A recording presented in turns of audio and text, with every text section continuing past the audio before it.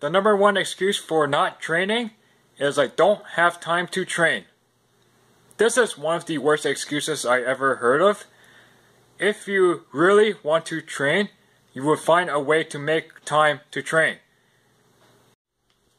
I met single mothers with 2 kids, managers who work 6-7 days a week with a family, and they have time to train, or they make time to train.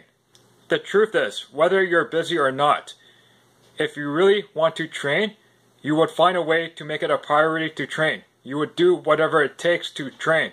Whether you get 10 minutes a day, an hour a day, an hour 3 times a week, you would do whatever it takes.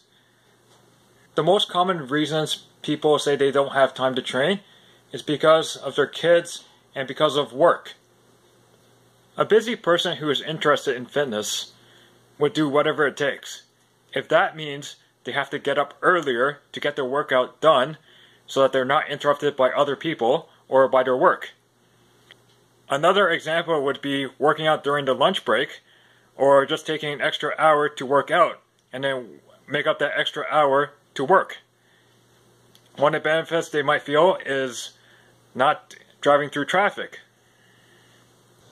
So one thing you can do is either go to the gym after work, or go to the gym after your dinner and then just go to bed a little bit later if you have to, or just work out in a short amount of time.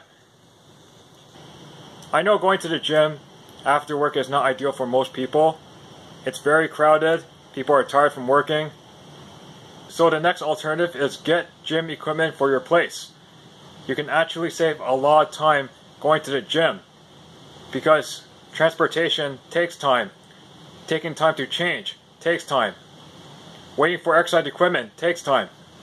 You don't have to work out 6-7 times a week.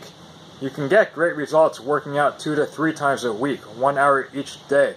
You just have to make sure you have a decent program to work with.